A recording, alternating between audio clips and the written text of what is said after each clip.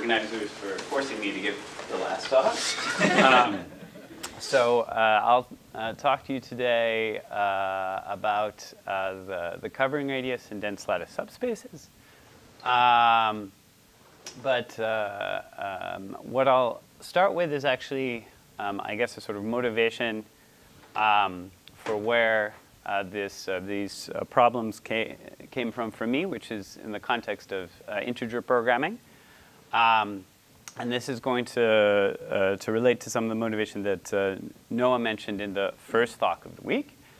I'll give you sort of an impressionistic view of some of the tools associated with algorithms for integer programming that maybe are not entirely familiar. And I'll connect it to a conjecture of Kanan and Lovaas, which would imply faster algorithms for integer programming. And then we will kind of specialize this to the context of the Euclidean norm. And we will see that even there are many connections to convex geometry, and there'll be connections to this reverse Minkowski theorem that Noah and Aded proved. OK. So starting from the integer programming problem, for me, I'm going to think of having, say, some polytope, or more generally, a convex body. And I want to decide whether there's an integer point. And usually, we will always find such an integer point algorithmically in the algorithms. And a question that's been open for a long time is whether there is a single exponential time algorithm for this problem, such as we now have for CVP and essentially most of the Euclidean norm problems. We have single exponential time algorithms, but we do not have them for integer programming. Just the very brief algorithmic history. The first algorithm was due to Hendrik Lenstra, who noticed that you could use basis reduction and tools from the geometry of numbers. And this was improved by Ravi, who gave an n to the order n time algorithm. And apart from the constant and the exponent, these are the best types of complexities we have. So I'm going to, as I said, give you sort of an impressionistic view of some of the tools that have been developed to attack this problem that more or less will reduce it to getting improvements, not quite 2 to the n, but getting improvements to a nice geometric conjecture. Roughly speaking, at a very high level, the algorithms for solving the feasibility problem kind of decompose into something like a rounding step, where you try and sort of find the center of your convex body and round to the nearest integer point. And that you can interpret as some sort of generalized version of the closest vector problem. And when that doesn't work, you try and break your problem up into pieces, and that's the decomposition step. The key primitive that is essentially behind, in fact, both of these is going to be like an efficient way of enumerating lattice points. So I actually want to start with this, because I'm sure this is something many people don't know, and it's useful to have tools if you need them. So this is the tool that I wanted to mention. So here you have a convex set, and you have a lattice, and just don't worry about how the convex set is represented. Essentially, any way you can possibly represent this set usually works. And your goal is to compute all the lattice points inside. Now, if you could do this sort of efficiently let's say in 2 to the n time, then of course you would immediately solve integer programming. But there are many reasons why that won't be possible. Number one, this list could be too big, or sort of it could be empty. And so you can't expect to get some sort of complexity that only depends on the size of the list. So what does the complexity sort of depend on? So if you have the body K and you have the lattice, it turns out that a reasonable thing that you can bound the complexity of enumeration by is not like the number of lattice points inside K. So in this case, it would just be 1. But it's actually the number of lattice points that you see in the worst shift of K. So for example, here. OK? And maybe morally, this might make sense. So if I had my body over here, and you could imagine any sort of interesting way or smooth way of trying to get at the lattice points inside here is relatively likely to start catching the guys on the outside, right? And so, this, to make the measure robust, it turns out that you can measure with respect to the worst case number of lattice points the body can contain. And it actually turns out that this center is not very difficult to compute. Again, we're happy with 2 to the order n's flying everywhere. So if you put K such that its center of mass is at the origin, that's the x, you will basically get the quantity. OK. So this is something I proved together with Chris and my advisor, Santosh Ambala, sort of during my PhD. And let me just give you like a very brief sense of the kind of tools that go into this. So here's the body that you want to enumerate in. And essentially, the idea is to use a type of ellipsoid. So these are ellipsoids. That is kind of roughly the same shape as K. And roughly is basically going to mean that the number of shifts I need of this ellipsoid to fully cover K is a single exponential. And the same thing in reverse. So the number of shifts of this of K I need to cover this ellipsoid is also single exponential. And sort of the existence of these ellipsoids was proved by Millman, I guess hence the suggestive name, M ellipsoids. So once you know that, after some work, so as I was mentioning, a lot of this is very impressionistic. So it's not like I expect anyone to understand this in detail, just to get the high-level ideas. But if anything seems like super preposterous, ask away, ask a question. But OK, so the idea is you try and cover the body with the shifts of the ellipsoid. And then you enumerate all the points inside all of the ellipsoids. Because of this, the shapes being not too far off, this number of points ends up being not too much bigger than the number of points that you can get in K in any translation, basically because you're just going to cover this with copies of K. And that's where you kind of get the bound from. But the interesting question is, why is it easy to enumerate in an ellipsoid? And this is because the Voronoi cell is amazing. So this is sort of taking inspiration from the algorithm of, or let's say insights of Michancho and Voulgaris.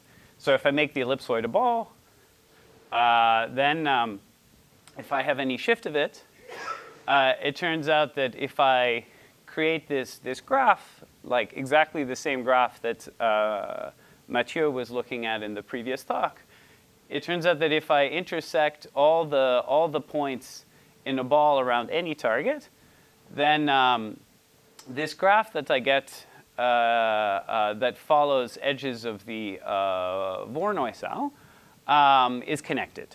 And on top of it, I can actually extract from this. There are actually more edges here that I'm not showing. There's sort of this edge, for example, and this edge.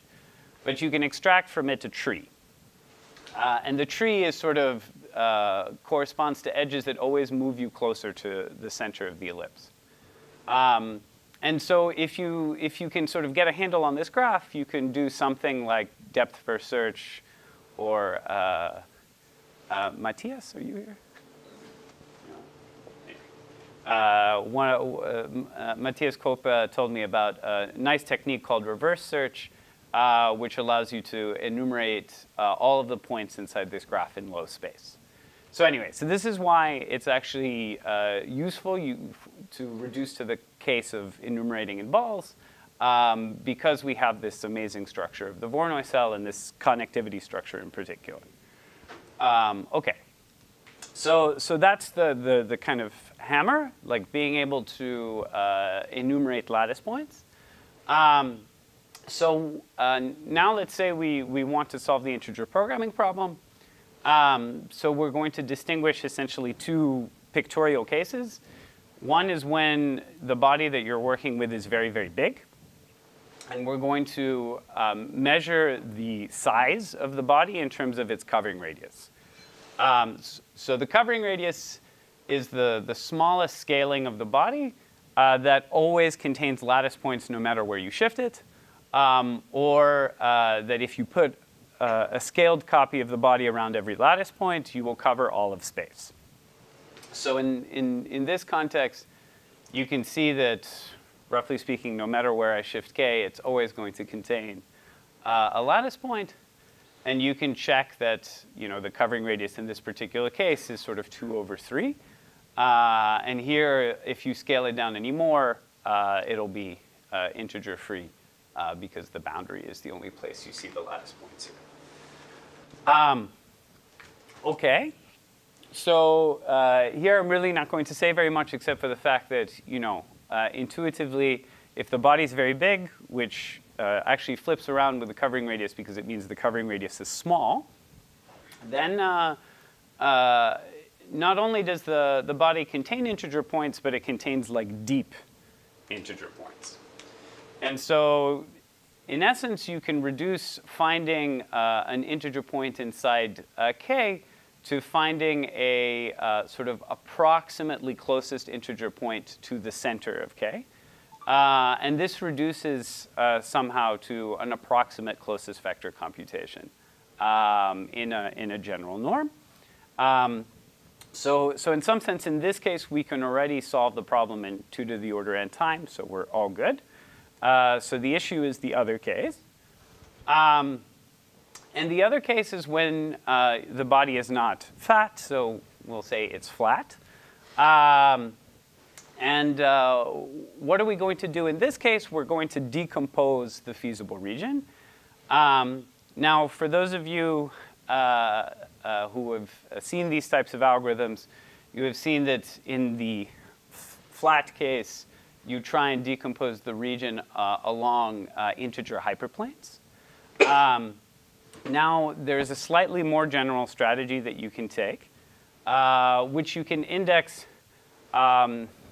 using essentially this enumeration tool that I described at the beginning, where so enumerating these hyperplanes, in this case, you can think of that as taking the sort of projection onto the y-axis, right? And you will get, if I take the body and I project it onto the y-axis, I'm going to get these 3 points, right? So I can think of sort of taking a projection, projecting the body. Now this projection, I can think of it as, in this case, it's like a 1/2 integer matrix. But nothing really stops me from taking larger projections. And what I want to do is I want to recurse on all of these slices. And you can sort of phrase that in this more general perspective of saying I want to enumerate all the kind of the integers. So everything here will get mapped to an integer, because here's an integer, here's an integer. So any integer point that's in k will get mapped to an integer through this projection. And each of these projected sort of integer points will correspond to a subproblem that I want to solve. So as I was saying, classically, we would project onto one dimension. That would correspond to k equals 1. But more generally, you can do sort of any dimension. And you can try and use the algorithm that I mentioned at the beginning to actually compute these subproblems. So what benefit does this give you? The benefit it gives you is that it allows you to apply sort of a slightly restated version of a theorem of Kanana-Lovász, which says that if you're in this fat case, the other case, the flat case, then you can find a projection such that it projects onto some k-dimensional space, and the worst case number of lattice points you see in this projection, in any shift of this projection, is essentially 2 to the k times n to the k. All right. So notice that this grows with k, but that's OK, because if I kill off, if I enumerate this, I kill off k dimensions of the problem. And killing off k dimensions is, I'm willing to take more time to do that. And this is basically, I'm creating, roughly speaking, n subproblems per dimension is the way to think of it. And so maybe this seems like a horrible quantity. And in fact, this is not how the original theorem was stated. And instead, an easier quantity you can look at, which turns out to be equivalent, is to forget about integer points altogether and just look at the volume. And roughly speaking, the reason why you don't actually have to care about the number of integer points directly is because the difficult case is when the covering radius is exactly 1. Okay. And when the covering radius is exactly 1, essentially this body will still have large covering radius. If you cover before, you will cover after. And the number of lattice points will always be proportional to volume. In essence, if the body is already quite big, then the number of lattice points you see in it is always, roughly speaking, going to be proportional to volume. Again, if you don't mind single exponential factors flying around. So this is what they proved. And the proof is actually, in essence, an algorithm. It uses some generalized notion of an HKZ basis. And if you take it as such, you can actually compute these projections when you need them. And this is what gives you essentially an n to the n time algorithm. So that's the smallest constant in the exponent we currently know. However, this doesn't give us any improvement in terms of it's still n to the order n. Where could we hope to get an improvement? So this is where the conjecture comes in, that in fact, this estimate is very far from being tight. And instead of sort of enumerating like n problems per dimension, you should be able to find a sparse projection where the projection basically tells you that you only need to enumerate log n problems per dimension. And that's where there is hope. So assuming this conjecture, there is hope that you can actually get an algorithm with roughly this complexity. The only star here is that you actually have to know how to compute the projection. So if you know it exists, you still need to compute it, and this is non-obvious. But that's the conjecture that I want everyone to know. How can we sort of interpret this in perhaps a slightly nicer form in terms of something that looks like a duality relationship for the covering radius? So here, I've been interpreting it in a way that's maybe more useful for an algorithm.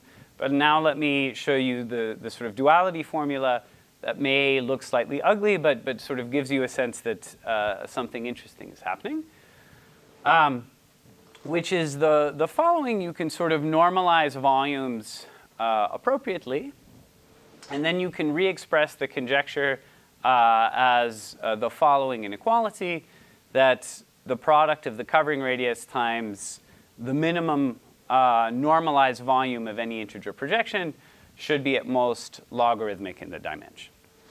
And this right-hand side you will see that this, we will prove this in the context of the Euclidean norm in a second. But it essentially tells you that any solution here, so any integer projection here of any rank, actually gives you a lower bound on the covering radius if you move it to the other side. And we will interpret this in a second in the second half of the talk, where we're going to sort of restrict this question to the case of K being an ellipsoid, or more simply, in the case where K is the ball and we're looking at a general lattice. Okay? So, any questions so far? I'm sure it was all super clear. Okay. All right, let's continue. Okay, so 15 minutes, is that right? 3:30. Yeah, I can't quite tell what. 25. Yeah, all right. Okay. So now I'm going to reinterpret everything in a different light. So essentially, we're going to reinterpret this kind of duality relation as a way to approximate the covering radius. So hopefully, we believe, at least we believe now that the covering radius is sort of an interesting quantity to study. And we're going to use this theory specialized to the Euclidean case to try and say more interesting things. And in fact, the point of this is that the specialization of the Cannon-Lovász conjecture to the case of L2 is now proved, but it was proved by Noah and Oded, and we're going to sort of cover that theory and see the kind of connections that it has. Okay. So lattices, I've already talked about them apparently. So the only thing I want you to remember is that the determinant is not only the volume of a fundamental parallel piped, but also the volume of any domain that tiles space with respect to the lattice. So in particular, that tells me that the determinant is also equal to the volume of the Voronoi cell. All right. So the L2 covering radius, now that I have a general lattice, I can think of it sort of geometrically in the following sense. I look at the Voronoi cell, and I just look at the point on the Voronoi cell that's as far away from the origin as possible, and that's going to be one of the vertices. Okay? So that's the smallest ball that contains the Voronoi cell is the covering radius. And so now let's just talk very briefly about the complexity of the computational problem of approximating the covering radius. Okay, so what is the problem? You are given an approximation factor. You're given a lattice given by its basis. And you either want to decide in a yes instance whether the covering radius is at most something, or in a no instance whether the covering radius is at least alpha times that something. And what was known about this problem, so up to about, let's say, 15 years ago? Guruswamy, Daniele, and Oded sort of looked at this problem in detail. And combining sort of many different known results as well as some new results, they were able to show this kind of range of approximation factors. So you start from, if you don't mind 2 to the n approximations, you can actually approximate the covering radius in polynomial time. If you don't mind a root n approximation, then there are certificates, both that the covering radius is large and that it's small. So the covering radius being small, you can basically give a short basis of the lattice. And another very interesting result is that if you have access to a prover, an all-powerful prover, you can upper bound the covering radius up to a factor of 2. Okay, essentially, you send the prover a random coset of the lattice, and you ask him to tell you what the distance of that coset is from the lattice. So he basically just needs to return a closest vector to a randomly given target. And basically, you can convince yourself that a randomly chosen target is basically a distance covering radius over 2. Okay, this is actually quite easy to prove. And that means that the prover will be able to will always be able to return a point to you that's a distance less than covering radius if he wants to. And since you chose a random point, it'll very likely be within a factor 2 of the covering radius, so this is where the 2 comes from. So the covering radius is a very robust property. What does AM stand for? It's Arthur Merlin. So sort of Arthur is you, and you're asking Merlin, who is an all-powerful prover, to convince you that the covering radius is small.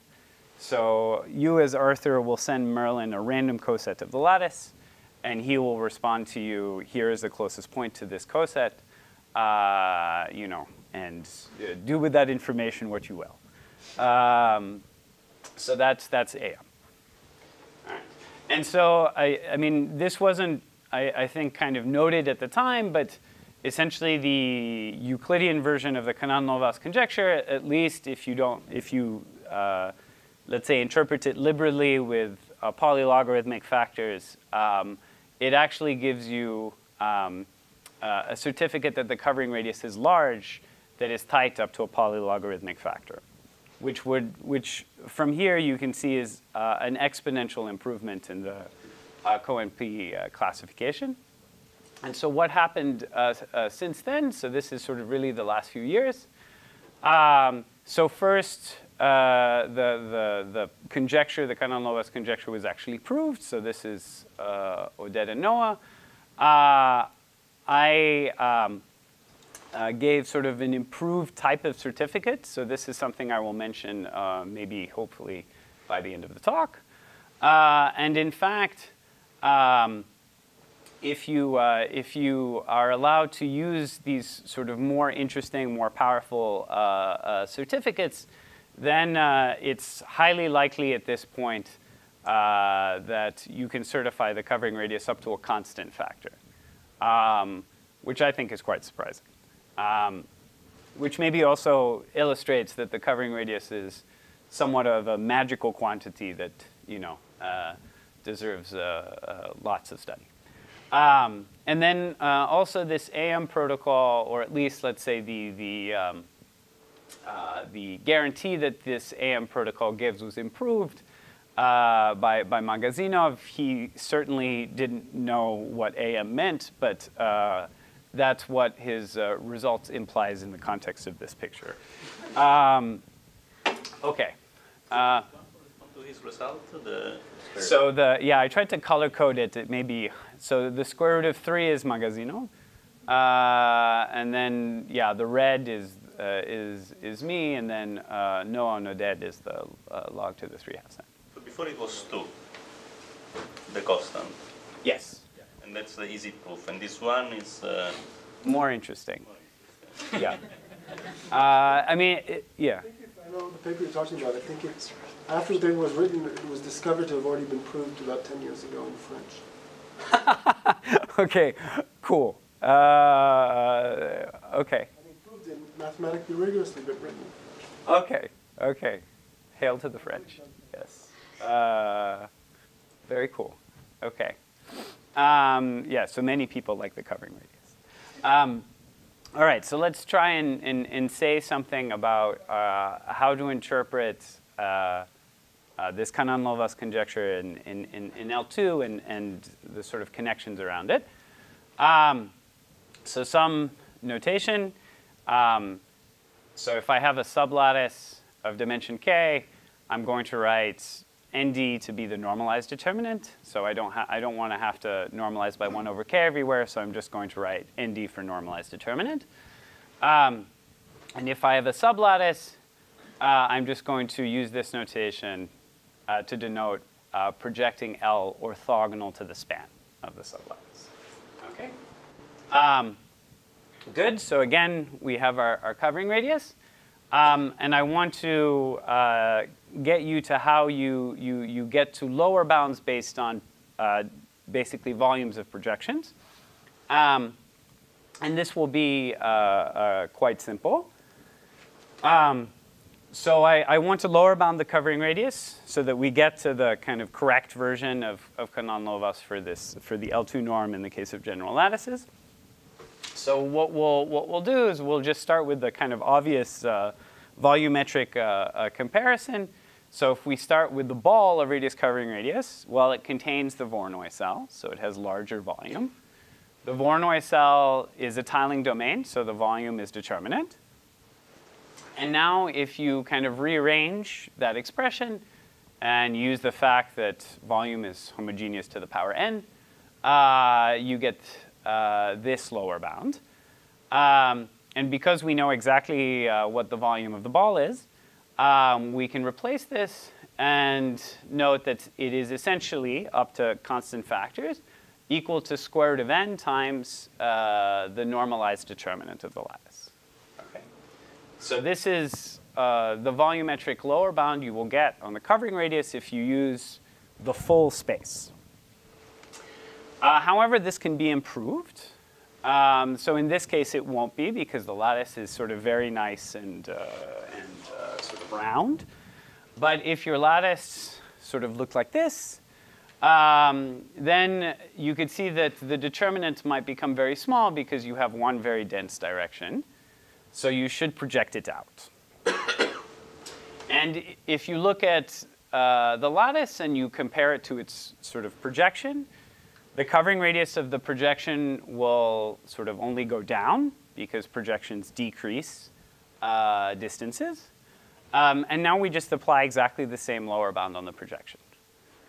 Right? So if I apply the lower bound on this projection, which is projecting orthogonal to this particular sublattice, I get a new lower bound. And so I can now maximize this lower bound over all sublattices. Okay. Now, I mean, to be clear, at the end, this really only depends on the span of M, but it'll be somewhat useful to have this formalism in a second. So I can, so what I just showed in the previous slide is that essentially this is a lower bound for the covering radius. And the Cannon-Lovász question restricted to L2 is asking for the reverse inequality. So we want to know how close are these lower bounds to being tight? And so you can define what one can call the kind of L2 Cannon-Lovász constant, which says, which gives you exactly the tightness factor of this inequality with respect to the worst case lattice. Okay. So some easy lower bounds on this quantity. In fact, you can get them from a very, very simple lattice, which is just the appropriate sort of scaling of Zn. And you can convince yourself that this quantity has to be at least square root log of n. Right? And this is sort of in the spirit of, for many of the conjectures, such as this one and reverse Minkowski, the belief is that the interesting lattices or the hard cases are, sort of the stupid ones. And those are, so in essence, you can conjecture from an intuitive level that what we're trying to say is that in this particular case is that this is the worst example. Okay, oops. Up to, small twiddling.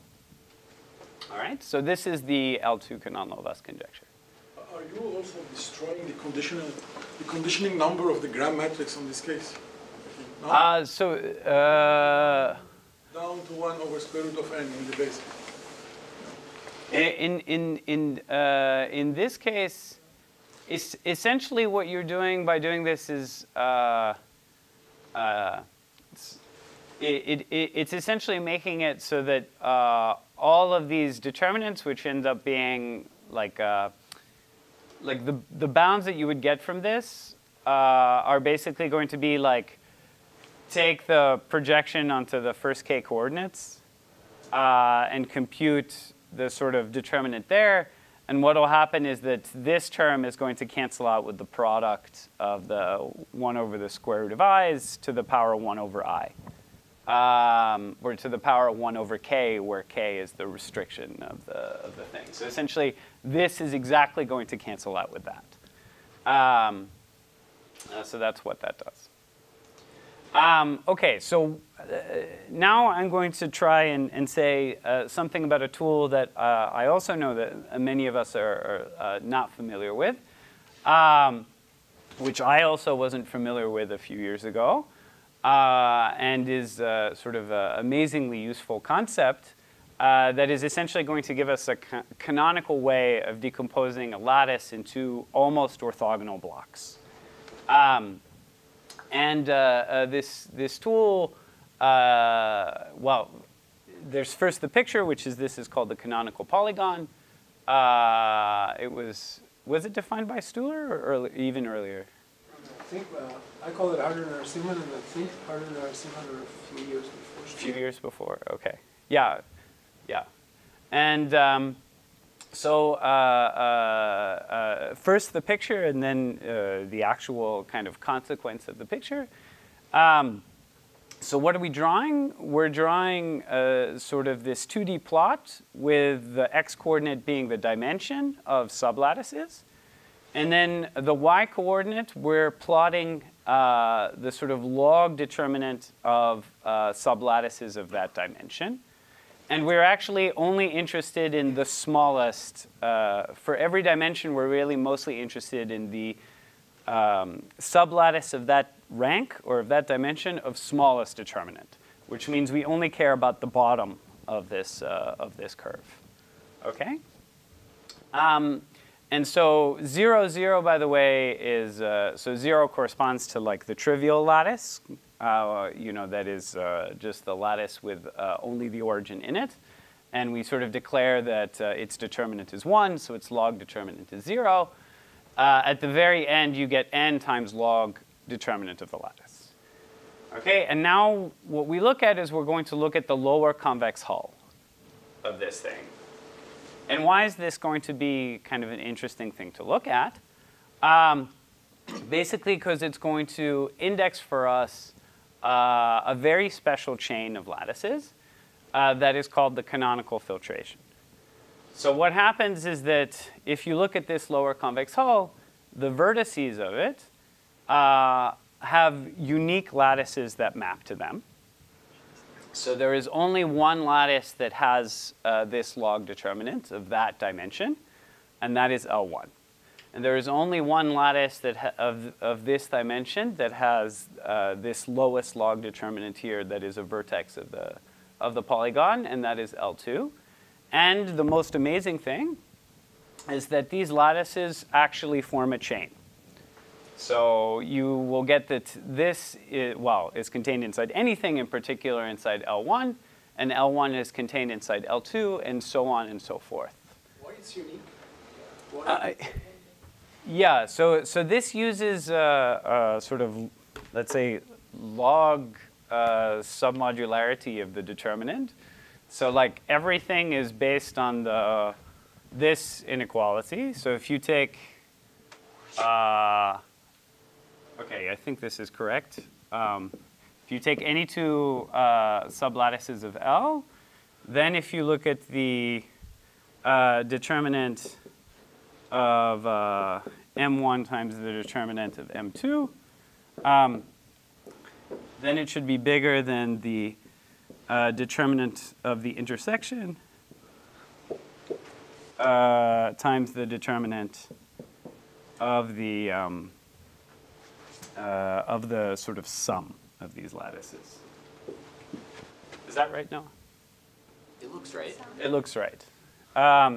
So if you take the log it basically tells you that the function log det over the space of sublattices is submodular. And essentially, this is why you get to draw these lines. In essence, like if you had sort of two lattices that were here, you could kind of do this. And these would so if you had two lattices that went here, you would get two other lattices that would be, say, here and here, whose average of logs, which is essentially equal to that, would be below this point. And actually, so that's really all you need to prove all of these properties. So it's actually quite. Probably looks mysterious. Yes, it's not difficult to prove. Yeah, so it's also why it's a good thing to know. It's not actually very difficult to work with. Good. So what things do you get?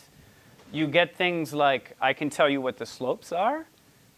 So the slope of this piece is exactly what I get by taking the log of the normalized determinants of L2 mod L1, and so on and so forth. We'll say that a lattice is stable or semi-stable.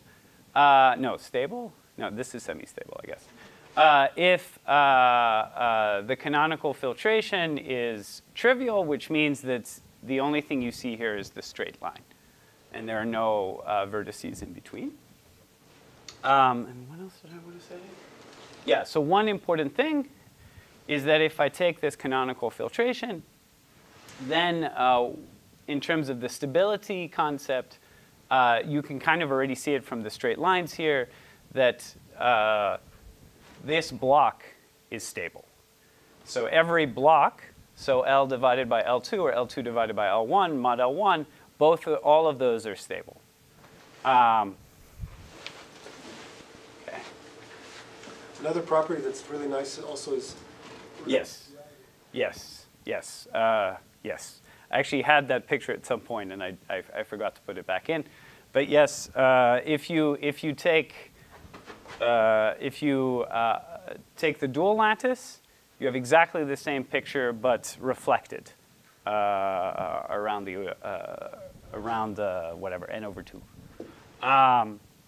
So that also like tells you that if a lattice is stable, then the dual lattice is also stable.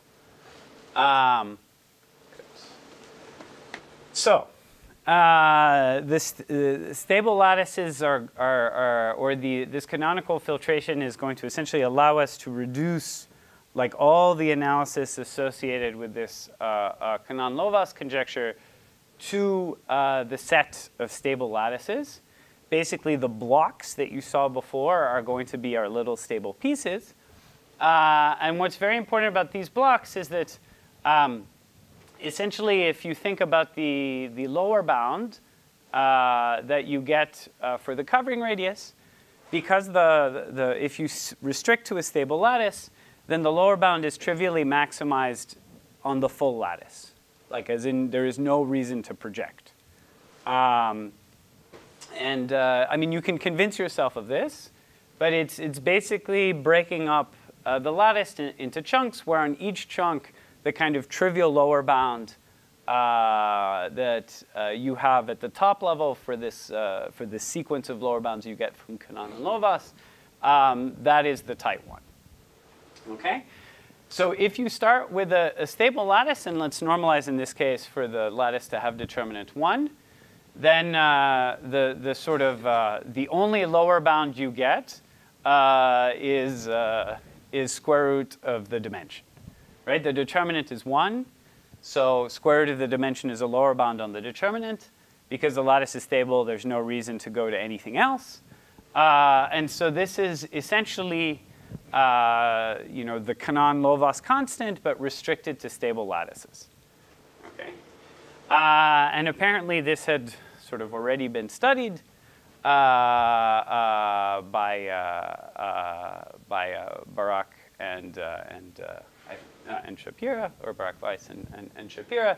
And in the context of yet another conjecture of Minkowski's, yes. And the conjecture in this context, which he mentioned in the open problem session, is that this constant should exactly be a half, which is saying nothing else than the integer lattice is the worst case.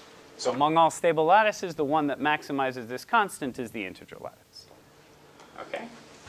So now, I want to remark that there's another conjecture that I didn't mention in the problem session of Mathieu, which also implies this. There's another conjecture about covering radii, local maximum of the covering radius function, which is due to Mathieu to Sikirch, and it implies this conjecture. okay, very cool.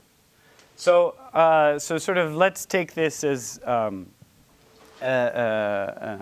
given for a second, and sort of look at what it gives you. So one inequality I didn't write here. So this is due to sort of Noah and Oded that kind of linked these two concepts together. Which the first inequality, I just want to write out one line of it on the board in terms of the derivation. It's just the following.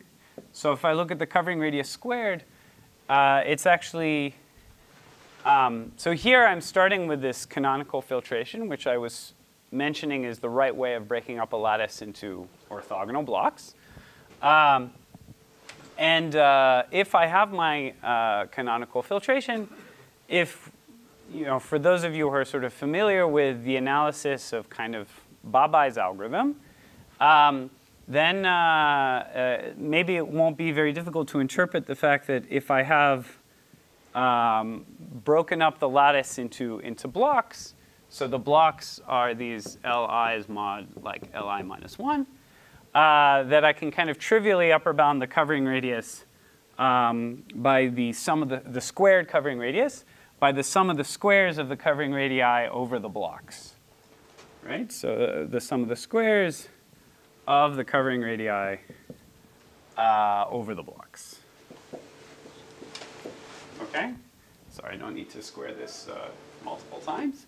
But this is basically Babai style analysis. Okay, so you kind of round to the nearest lattice point on the lowest block, and then you lift it bit by bit by bit, and the errors are going to add up in orthogonal subspaces, and each error is going to be upper bounded by the covering radius of that block. Okay, so this is just Babai. This next line is by definition. Each of these blocks is stable. So just by definition, this is the lower bound or the upper bound that you get. Okay?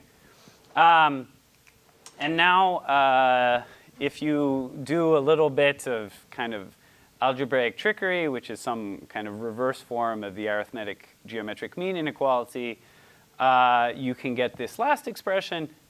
And this last expression turns out to be exactly the kind of lower bound that you get by projecting orthogonal to one of the elements of the filtration. So this right here is a good Cannon-Lovász projection. And in particular, what this tells you is that the Cannon-Lovász constant is at most the sort of square root of what you have here, which is the square root of log times what you get for stable lattices. Okay, so the whole problem reduces to stable lattices in like 3 lines, which would have been very nice to know a few years ago. Good. So what can you say about stable lattices? So I'm definitely going over time. Okay. What can you? So here are some very nice links to convex geometry. So it turns out that there are many, different characterizations of what these what you can relate these constants to. So one very nice one, also due to Oded and Noah, is that if you look at this constant for stable lattices.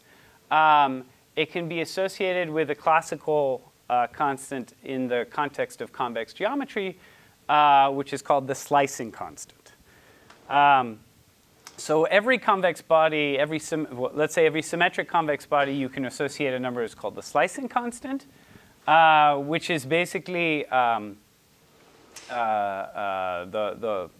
following number. It sort of tells you that if you scale the body to have volume 1, and in fact, if you apply any volume-preserving transformation, you will always be able to find a slice of the body that has volume at least 1 over the slicing constant. Okay? And it's conjectured that for every single convex body in any single dimension, that the slicing constant is always order 1. This is a conjecture of Bourgain. And if you restrict this conjecture to Voronoi cells of stable lattices, and you look at the worst case slicing constant you get for that, this is equivalent to that number. Okay, so, well, I mean, it's up to, it's theta of 1 of that. Right? But I mean, it's more precise, but I just don't have the time to be more precise about it. This is where the Magazinov stuff. Yes. Indeed, indeed. The square root 3. Yes.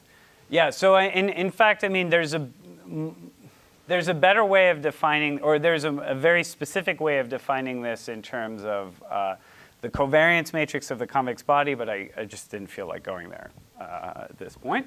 The way you defined it, it's not up to a square root 3, but the other. Correct. Yes, that's why I put theta of 1. So this is connecting a sort of very well-known conjecture in convex geometry to this problem. And in particular, if you resolve the slicing conjecture, then at least up to a constant, you resolve Barak's conjecture. And if you resolve it strongly, then you would exactly resolve Barak's conjecture, but I won't get into that. Sort of what else do we know? So these are the kind of, this is where the effective bounds on this constant comes from. So this is the kind of, let's say, reverse Minkowski constant that essentially was introduced by Noah in the first talk. The question is, how big is this constant? So you take any stable lattice, how much do I have to scale it so that its Gaussian mass is less than 2? So I conjectured with Oded that it was polylogarithmic in dimension. And then Noah and Oded proved it. And in particular, if you want to understand this, the constant from the previous slide, sort of already, if you apply what was known from the tools of Banashek, this constant is bigger than that one. Okay, so the slicing constant for Voronoi cells of stable lattices is at most the reverse Minkowski constant. And so if you put it all together, you get the kind of polylogarithmic bounds that I was mentioning previously. Okay, so then very quickly I will try and mention what the new stuff is, or just a couple of them, and then we'll stop. So the first thing is, can you do better for approximating the covering radius, in the sense that we saw that there's so much structure in this question. The Kanan and Lovász sort of certificates look at exactly one projection. And if you look at the sort of form of the kind of things we had before, you would wonder if you can somehow chain information together from different projections. And the answer is yes, you can.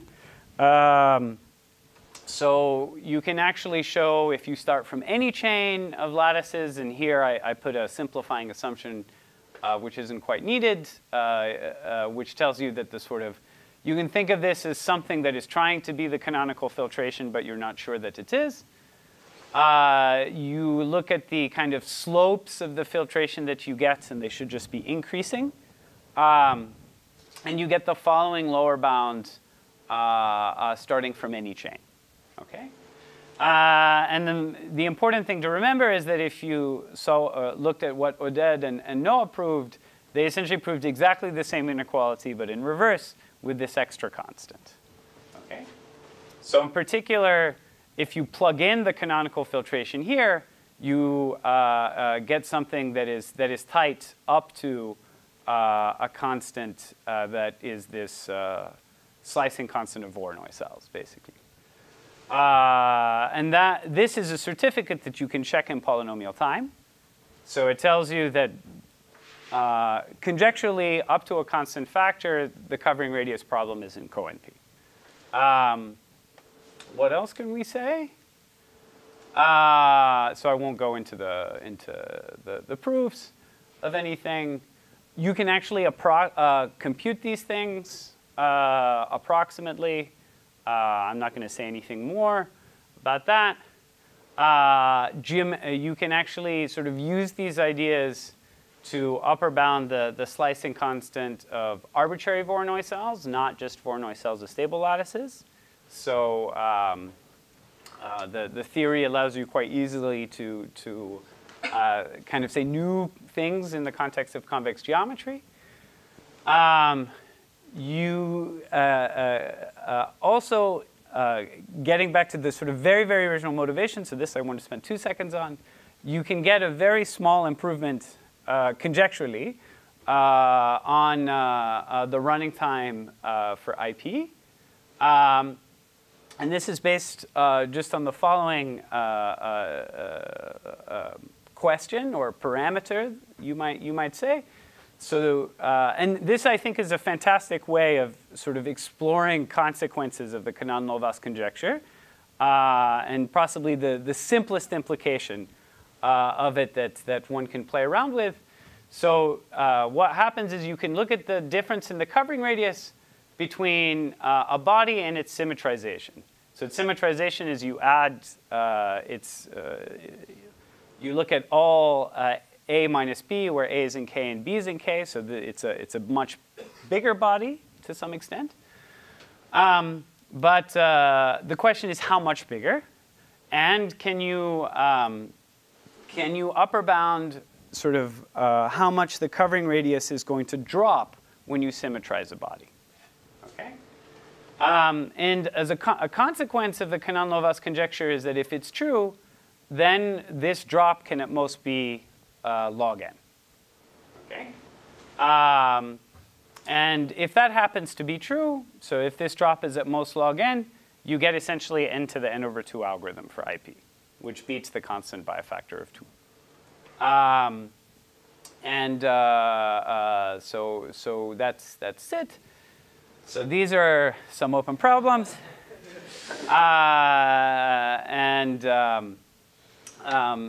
So I learned very recently from Zvika Brakerski that I have an alter ego. To help with my alter ego's business, as part of, in addition to the cash prize, I can also offer tortillas saborito, which are, so apparently this is Daniel Dadush, wholesale foods or something. Yeah, this is also, I guess, my opportunity, in case lattices don't work out. Okay, thank you very much.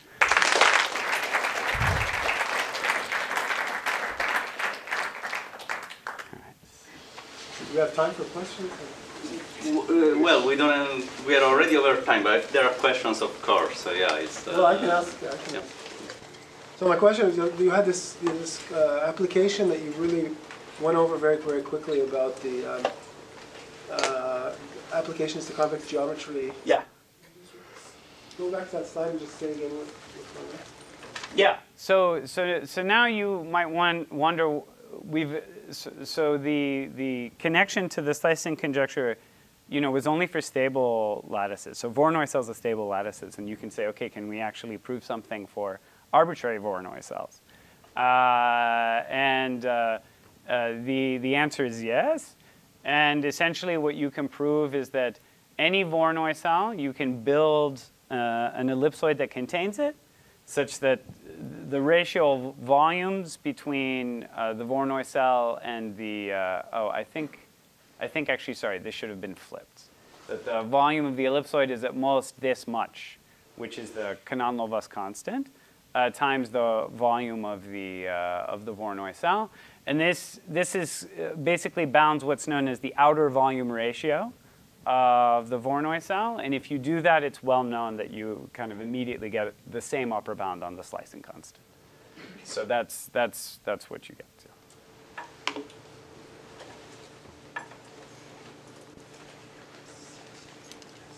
Okay, then let's thank Dan and all the speakers of the world.